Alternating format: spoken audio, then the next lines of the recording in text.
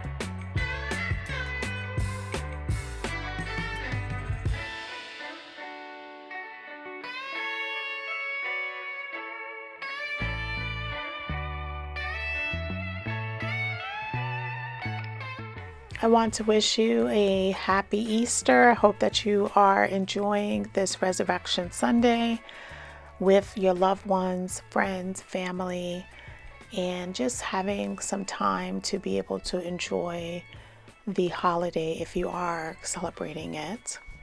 So I'm just giving you close-ups of how the stone actually looks, all of the water stains, the rust. I live in a 1936 colonial, and all of this hardscape is original to the home.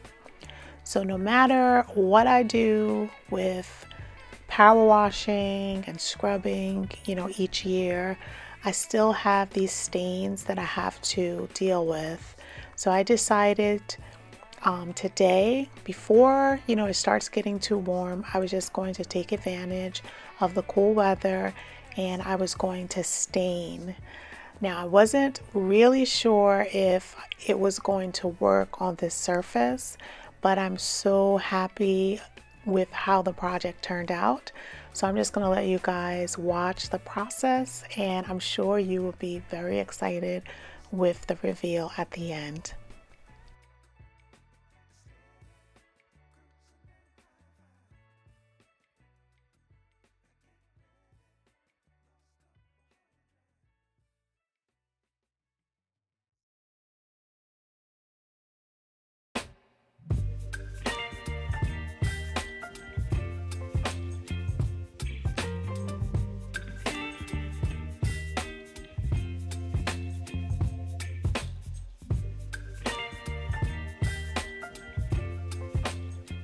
So I just have my deck broom, and I have some warm water and dish soap, and I'm just really gonna scrub. I'm gonna use the deck broom, and then I'm also gonna go in with a handheld brush and really get all of the grime that has accumulated over the winter off of the stairs.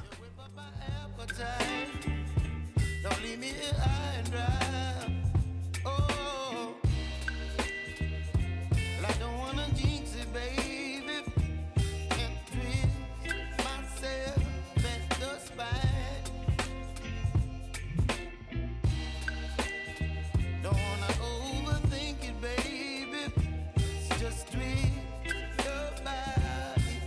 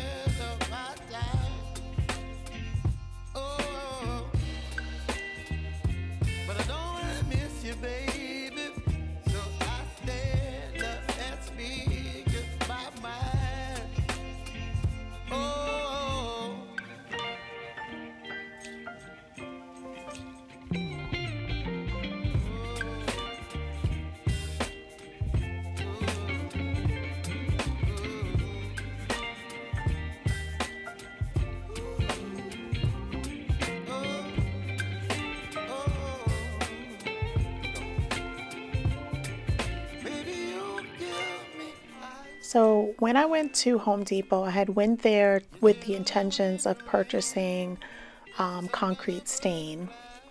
Now I have been staining decking and wood like in my backyard, and I use the semi-transparent bare stain, and I use a color slate. And I basically was going to repurchase that same color but in a concrete stain.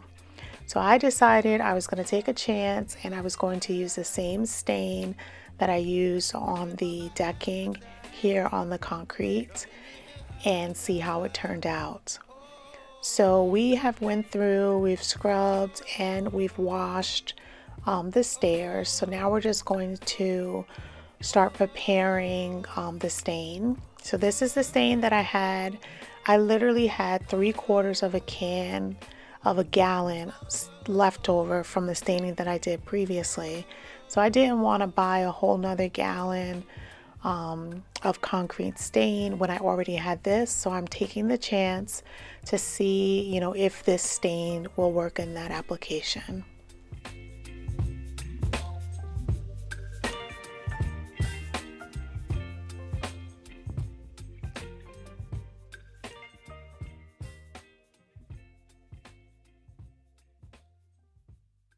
Before I started staining, I just got out my blower and I just blew off all of like any type of debris that was left over after we did the scrubbing.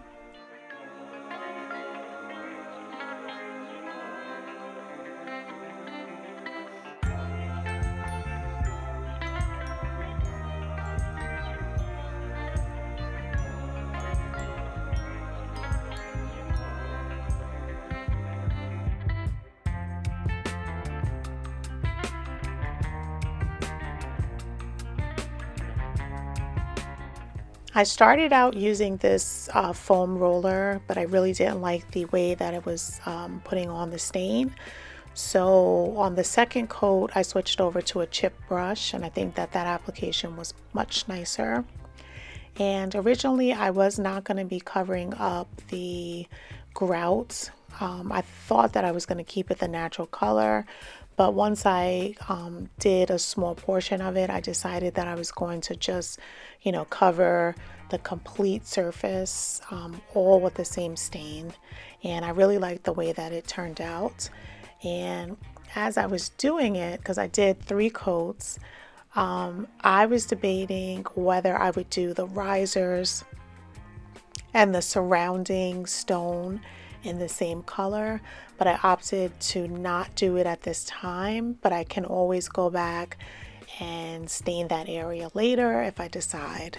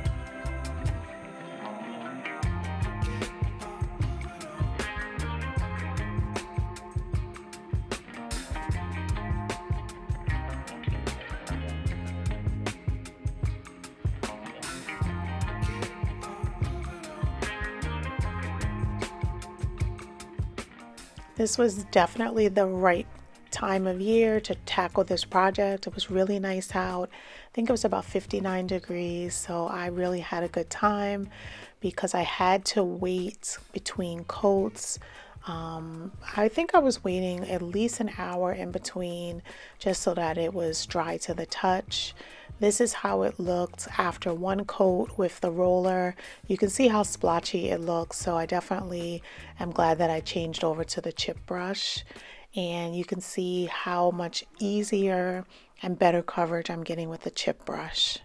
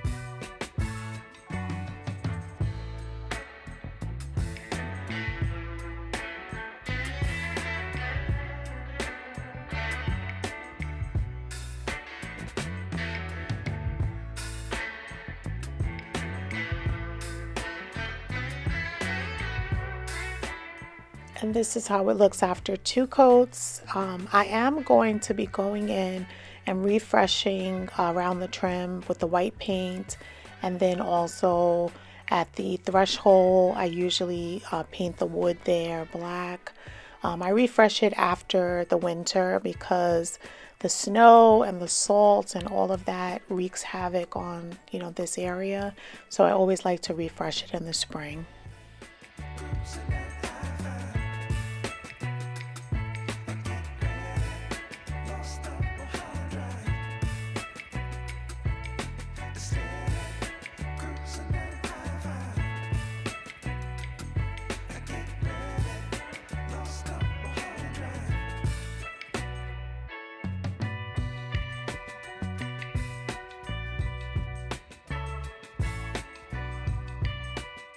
I am in love at how this turned out. I cannot believe that it was so easy to do and the results look so good. So leave me a comment down below if you have any type of porch that you're thinking about staining and what the material is, if it's a deck, if it's concrete, if it's flagstone. Leave me a comment down below because I love the way that this turned out, and I will be reporting back later how it is holding up in the element. So we're gonna just take a look back at how it looked in the before, and then we're gonna go into the after. And then I have a quick project that I want to share with you guys, so you definitely want to stick around for it.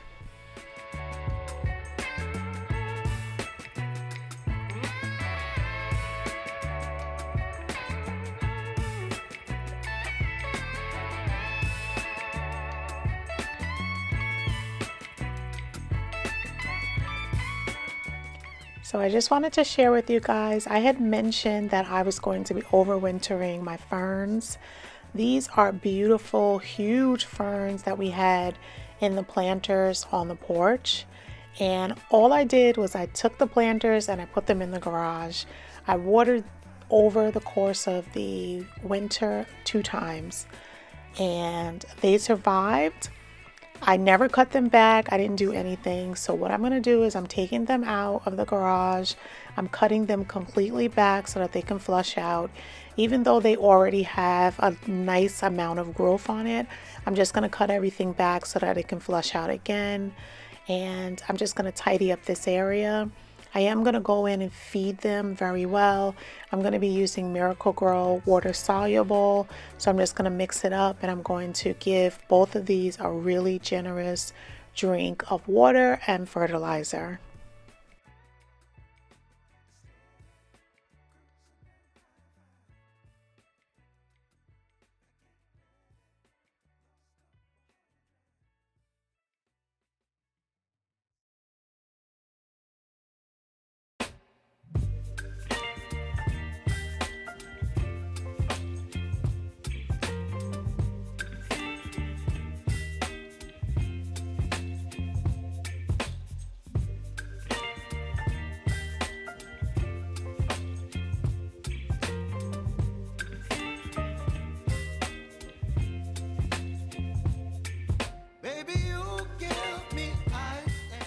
So of course I made a complete mess here in my driveway, so I'm just going to take the time to clean it up.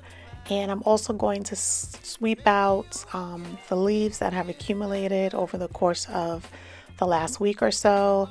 I mentioned before, but this driveway is like a little wind tunnel because we have the high walls on both sides. As the leaves come blowing down the street from my other neighbors' lawns, it blows and collects here. Even while I am sweeping, you can see how the wind is like spiraling and pushing everything back towards the garage.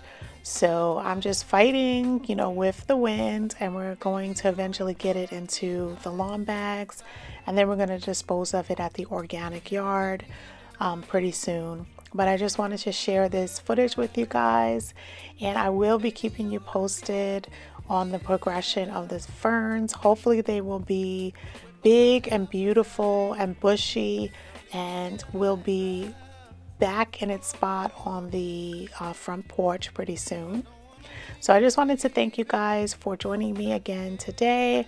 Again, I wish everyone a happy Easter, and I am going to be doing a quick project recap at the end of the video, so that if you haven't watched the complete makeovers that we did last year, those videos are going to be linked in the playlist so you can check them out.